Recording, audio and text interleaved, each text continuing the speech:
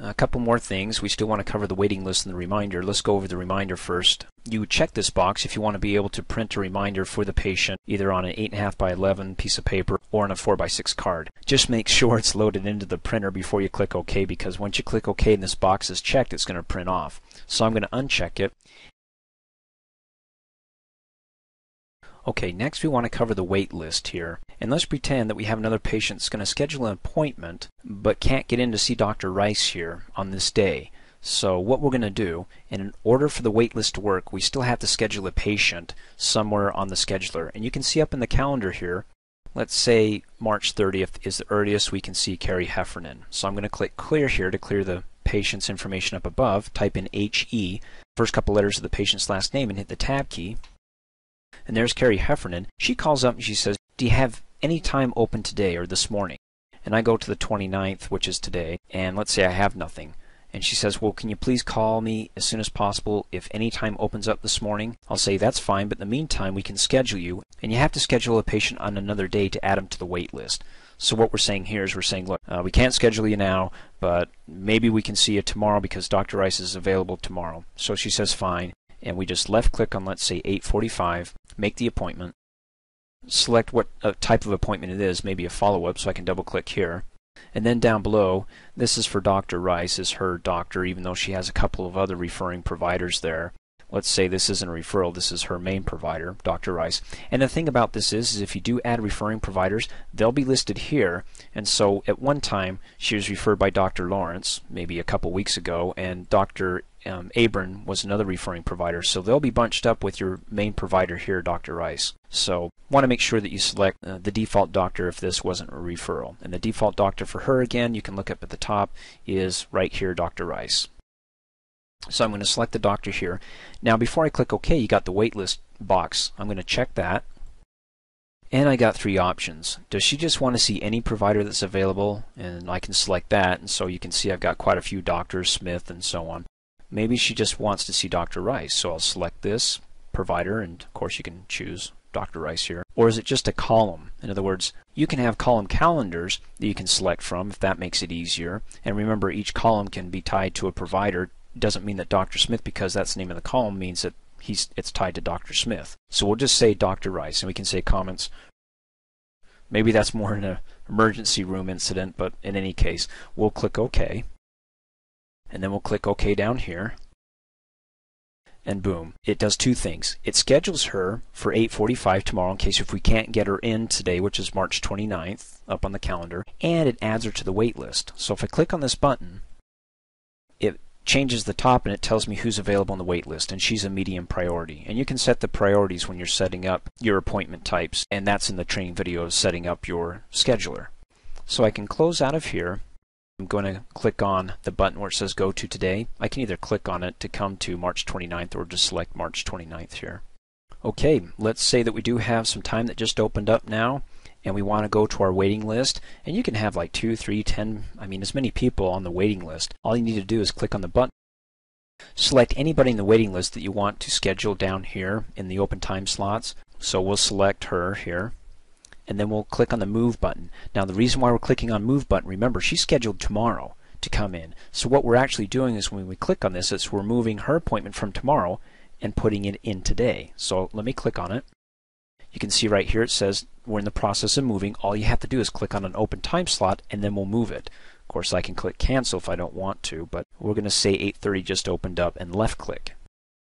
Tells me I'm creating an appointment in the past, and that's okay. Usually all your appointments will be in the future, and I'll click OK. Boom, there it goes. Does two things. It schedules her appointment here, and if I go back to the 30th, she's no longer there. And in fact, what I do in its place is I get a wait list, and we'll talk about when appointments are moved or canceled or deleted. Basically, a wait list will pull up. But what we're doing right now, just to keep things simple, is that we move the appointment from the wait list from a later date to today's date. Okay, now that we schedule the patients all their appointments here, you can check them in and check them out just simply by left-clicking on your appointment. You can see I got quite a few options. We just did the first one, edit the appointment.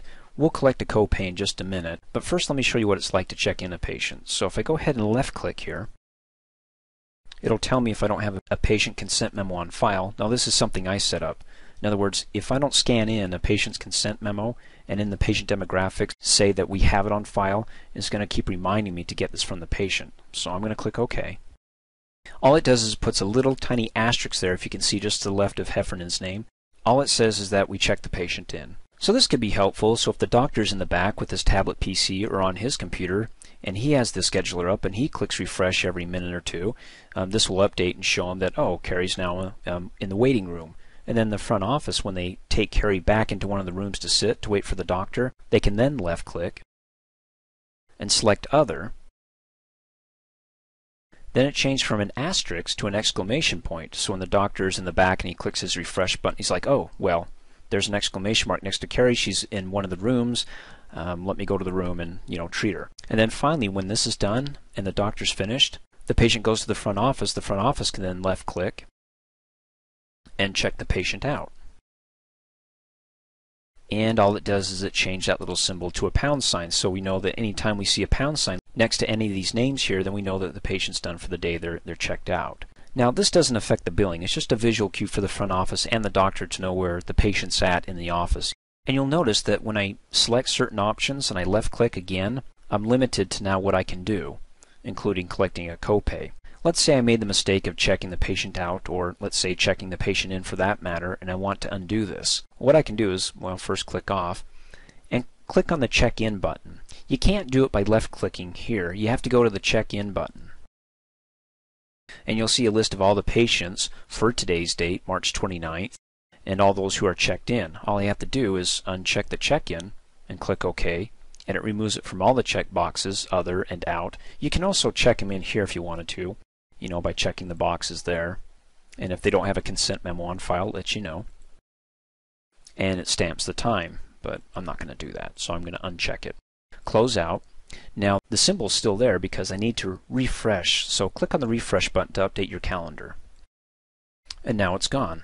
So then I can left click on her name again and get all the options. So we know how to check a patient in. If you collect a copay, it does two things. First, it posts the money of $15 if that was a copay, and it also adds an asterisk like they're checked in, because obviously if you're getting money from a patient, then they're there and you're checking them in. So let's go ahead and collect their copay. First of all, up at the top you have the payment code, PP for patient payment. If you forget what the PP is for, then click on the ellipsis button here, and there you go, or payment patient. So click cancel. Now the payment amount. You see the static box where you can't change it at all? That's what's pulling from the patient demographics insurance tab. So what that means is that if you entered in the copay on their insurance tab $15, it will show here. And then it assumes that that's how much they're paying, which usually it's correct because they don't want to pay any more than that. However, if they want to pay more, and they can, and the cool thing about this is they don't have to pay just the amount of their copay. You can post the front office, and this will save the biller on the back end tons of time if they can collect the money up at the front. So for example, let's say their copay here, like it says, is $10. I can say, well, they're paying $10 plus they're paying an additional $90 from a previous appointment that they want to catch up on their payments. So we're going to type in $100 and hit the tab key. If they're paying by check, Visa, MasterCard, whatever, we'll do check, and then we can type in their check number. What we can do down here, which is really fun, is that in the notes field, we can type in, so the biller knows what's going on. $10 is their copay, and the $90 is for, and maybe a different data service, or just say it's for a data service. So what's going to happen is if we click OK now, this isn't going to print out on the receipt unless we check the box receipt, in which case the patient's going to get a receipt, which is really nice. But it's going to be in the patient's history tab, so when the biller's looking at the payments that are collected, they can go, oh, $10 is for the copay, and I need to allocate $90 over for another data service. So this helps it break it down for the biller. So I'm going to go ahead and click OK. And basically you're getting a warning here. In other words, it's telling us, look, the amount payment that you put in of $100 doesn't match what the default is of $10. And you can do one of two things. You can either click OK to update the primary insurance coverage. In other words, if you click OK, it's going to post the money. In fact, if you click OK or cancel, it's going to post the money either way. It's just that if you click OK, it's going to change the $10 in the default insurance to $100. It wants to give you that option just in case you want to update the default copay amount without having to go in the other screen and update it yourself. But remember, the copay, we still want it to be $10. So the other option is to click cancel to actually post the $100, but don't update the $10 copay. That will still be the default. So I'm going to click cancel. And you'll see not only do you collect the copay, of course, but now we've checked the patient in as well. So it does double duty for us. So when I left click on that appointment type, I no longer have collect copay. So since we're here, let's say that the patient's checked out. I'll go ahead and select that. Next, let's go to another appointment type so we can finish up our training here. Let me left click on Max here.